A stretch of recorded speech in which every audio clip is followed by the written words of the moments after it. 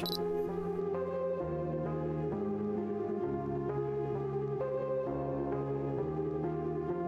Viewers, எல்லாருக்கும் வணக்கம். Colour grading இது வந்து ரொம்ப முக்கியமான டாபிக் ஆயிடுச்சு இன்னைக்கு.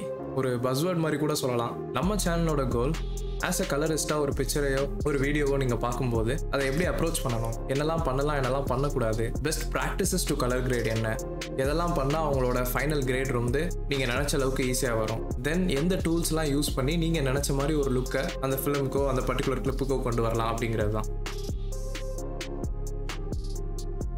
கலர் கிரேடிங்னு வந்துட்டா நீங்கள் பண்ண வேண்டிய மொதல் விஷயம் கலர் மேனேஜ்மெண்ட். எந்த ஒரு விஷயத்தை பண்ணும்போதும் அது என்ன, அதை ஏன் பண்ணுறோம் அப்படின்னு தெரிஞ்சுக்கிட்டா அது உங்களை ரொம்ப உயரத்துக்கு கொண்டு போகும். அதே மைண்ட் செட்டோட கலர் மேனேஜ்மெண்ட்னா என்ன, அதை ஏன் பண்ணுறோம், இந்த வீடியோ முடிகிறதுக்கு முன்னாடி இந்த 2 கொஸ்டினே நம்ம ஆன்சர் பண்ண பார்ப்போம். ஃபர்ஸ்ட், கலர் மேனேஜ்மெண்ட்னா என்ன? மாடர்ன் டே ஃபிலிம்ஸில் சினிமாட்டோகிராஃபர்ஸ் என்ன பண்ணுறாங்க அப்படின்னா ஃப்ளாட் ஃபுட்டேஜை ரெக்கார்ட் பண்ணுவாங்க அவங்க கேமராவில். போஸ்ட் ப்ரொடக்ஷனில் இந்த மாதிரி video editing software da Vinci ரிசால்வ்லாம் use பண்ணும்போது கலர் கிரேடிங் பண்ணி அவங்களுக்கு தேவையான லுக்கை அவங்க கொண்டு வந்துக்குவாங்க. இதுக்காக தான் ஃப்ளாட்டாக ஷூட் பண்ணுறாங்க வீடியோஸை. ஃப்ளாட்னு சொல்லும்போது ஒரு கேமராவை பொறுத்தும் ஃபார்மேட்ஸ் இருக்கும். பிளாக் மேஜிக் டிசைன் கேமராஸ்னால் பிஎம்டின்னு இருக்கும், பிஎம்டி ரா. சோனி வந்து லாக் ஃபுட்டேஜ் ஷூட் பண்ணுவோம், S-Log2, S-Log3. அதே மாதிரி கேனனுக்கு கேனன் ரா இருக்குது, கேனன் லாக் இருக்குது. சினிமாவுன்னு ஸ்பெசிஃபிக்காக இருக்க ரெட் கேமராஸ் எல்லாம் ரெட் ரா ஃபுட்டேஜ் ஷூட் பண்ணும். இந்த மாதிரி ரா ஃபுட்டேஜ் ஒரு லாக் ஃபுட்டேஜை நம்ம எடிட் பண்ணுறதுக்கு முன்னாடி இந்த பர்டிகுலர் வீடியோ இந்த கேமராவில் எடுத்தது அப்படிங்கிறத நம்ம கம்யூனிகேட் பண்ணலாம். இந்த ஸ்டெப் ஏன் இம்பார்ட்டன்ட் அப்படின்னா இன்றைக்கி இருக்க கலர் கிரேடிங் சாஃப்ட்வேர்ஸுக்கு நம்ம கேமரா என்ன பார்த்துச்சு, அது ரியலில் எப்படி இருந்துச்சு அப்படிங்கிற டிரான்ஸ்ஃபார்ம் பண்ணுறதுக்குள்ள ப்ரோக்ராம்ஸ் இருக்குது. அந்த டிரான்ஸ்ஃபார்மேஷனாக தான் நம்ம வந்து ஃபர்ஸ்ட் ஸ்டெப்பாக பண்ண போகிறோம். அது எப்படி பண்ணுறது அப்படின்னா இப்போ பார்ப்போம். இப்போ நம்ம ரிசால்வோட கலர் டேப்பில் இருக்கோம். நீங்கள் இங்கே பார்க்குறது S-Log2 footage Sony A07 Mark 3ல shoot பண்ணுது. இதை நம்ம கலர் மேனேஜ் பண்ணுறதுக்கு ஃபர்ஸ்ட் நம்ம என்ன பண்ண போகிறோம் அப்படின்னு பார்ப்போம். இல்லை வீல் மாதிரி ஒரு ஐகான் இருக்கும், அங்கே ப்ராஜெக்ட் செட்டிங்ஸ்ன்னு இருக்கும். Click on that. அதை கிளிக் பண்ணிங்க அப்படின்னா இப்படி ஒரு விண்டோ ஓப்பன் ஆகிருக்கும். அதில் presets, master settings, image scaling, colour மேனேஜ்மெண்ட்னு option இருக்கும். கலர் மேனேஜ்மெண்ட் போயிட்டு மேலே கலர் ஸ்பேஸ் அண்ட் ட்ரான்ஸ்ஃபார்ம்ஸில் கலர் சயின்ஸில் Davinci ORGBன்னு இருக்கும்.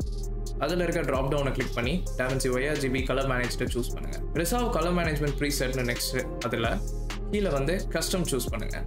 இப்போ உங்களுக்கு நிறைய ஆப்ஷன்ஸ் வந்திருக்கும். இங்கே தான் நம்ம என்ன பண்ணுறதுன்னு பார்க்க போகிறோம். இன்புட் கலர் ஸ்பேஸ் அப்படின்னா நான் சொன்ன மாதிரி கேமராவோட கலர் ஸ்பேஸ், கேமரா இதில் ஷூட் பண்ணிச்சு.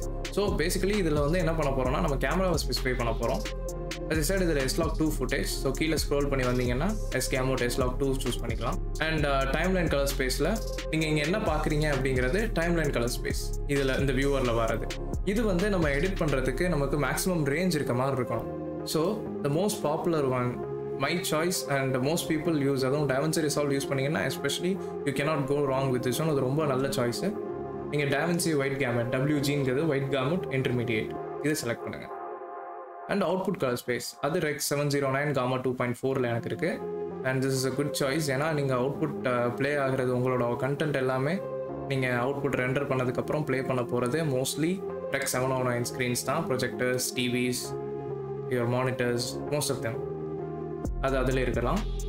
அண்ட் இப்போ நீங்கள் சேவ் பண்ணும்போது now you can see the difference. பாருங்கள், நீங்கள் எந்த கிரேடிங்குமே பண்ணாமல், ஒரு ப்ரைமரிஸ் செகண்டரிஸ் நீங்கள் எதுவுமே டச் பண்ணாமல் just by doing colour management உங்களுக்கு எப்படி ஒரு பிக்சர் கிடச்சிருக்கு அப்படின்னு நீங்கள் பார்த்துருப்பீங்க. So the most important thing, இதை எதுக்காக பண்ணுறோம், ஓகே என்னன்னு பார்த்துட்டோம், எப்படி பண்ணணும்னு பார்த்துட்டோம், ஏன் இதை பண்ணுறோம் அப்படின்னு பார்க்கலாம். ஸோ நீங்கள் யூஸ்வலாக movies R short films R what ever project, நீங்கள் எந்த ப்ராஜெக்ட் கிரியேட் பண்ணிட்டு இருந்தாலும் எனிவேர் பிட்வீன் 300லேருந்து 3000 கிளிப்ஸ் இருக்கலாம். ஸோ உங்களுக்கு வந்து ஒரு பேஸ் ரெஃபரன்ஸ் தேவை. ஓகே, அந்த ரெஃபரன்ஸை வச்சு தான் உங்களால் கலர் கிரேடிங் அட்ஜஸ்ட்மெண்ட்ஸ் பண்ண முடியும்.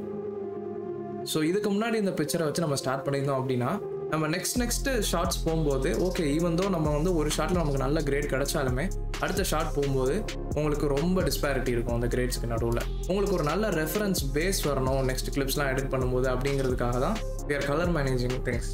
ஸோ அது மட்டும் இல்லை, அண்ட் மோரோவர் இந்த மாதிரி நம்ம timeline colour space, Davinci white கேமட் colour ஸ்பேஸில் உங்களுக்கு கலர் கிரேட் பண்ணுறதுக்கு உங்களுக்கு வைடர் ரேஞ்ச் கிடைக்கும். ரொம்ப ரேஞ்ச் இருந்தால் ஃப்ளெக்சிபிளாக கலர் கிரேட் பண்ணலாம், உங்களுக்கு தேவையான லுக்ஸை நீங்கள் ஈஸியாக கொண்டு வரலாம்.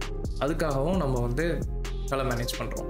நீங்கள் ஒரு இண்டஸ்ட்ரியில் ஒர்க் பண்ணிட்டு இருக்கீங்க, உங்களோட கோவர்க்கர் இல்லை ஃபெலோ கலரிஸ்ட்டில் நீங்கள் சொல்லணும், ஓகே நான் வந்து இந்த சேஞ்சஸ்லாம் பண்ணியிருக்கேன், ஒரு பர்டிகுலர் லுக்கை கொண்டு வரதுக்கு இதெல்லாம் பண்ணியிருக்கேன்.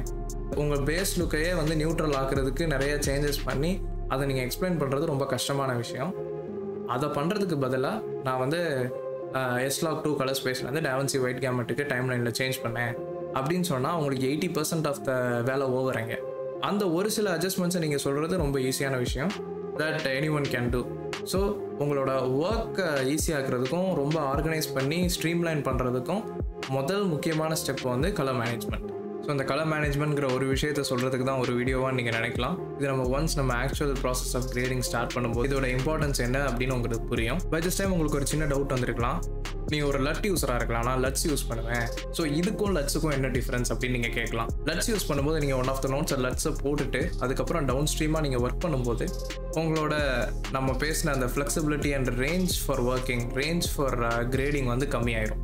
இதனால லட்ஸ் வந்து தப்பானது அப்படின்னு நான் சொல்ல மாட்டேன், யூஸ் பண்ணக்கூடாது அப்படின்னு. பட் உங்களுக்கான ஸ்பெசிஃபிக் கிரியேட்டிவ் லுக்கை கிரியேட் பண்ணது அதுலேருந்து முடியாது. அப்படி பண்ணணும் அப்படின்னா அதுக்கு வேற மாதிரி டெக்னிக்ஸ் இருக்கு. பட் ஓவரால் ஒரு பேசிக்காக உங்களுக்கு அண்டர்ஸ்டாண்டிங் வரணும் அப்படின்னா இந்த அப்ரோச்சில் நம்ம போயாகணும். லட்ஸை எப்படி மாடிஃபை பண்ணி எப்படி ஒரு ஃபிலிம் லுக் கொண்டு வரது, எப்படி நமக்கு தேவையான ஸ்பெசிஃபிக் லுக் கொண்டு வரது அப்படிங்கிறதெல்லாம் நம்ம ஃபியூச்சர் வீடியோஸில் பார்ப்போம். பட் ரைட் நவ் நம்ம வந்து ஒரு பேசிக் அப்ரோச்சில் வந்து போகிறோம். ஸ்டார்டிங்கில் கேட்ட 2 கொஸ்டின்ஸுக்கும் ஆன்சர் பண்ணிட்டோம் அப்படின்னு நினைக்கிறேன். I hope you enjoy the video.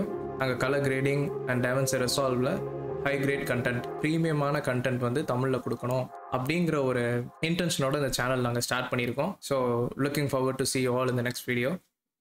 வந்ததுக்கு ரொம்ப நன்றி. தேங்க்யூ. see you again.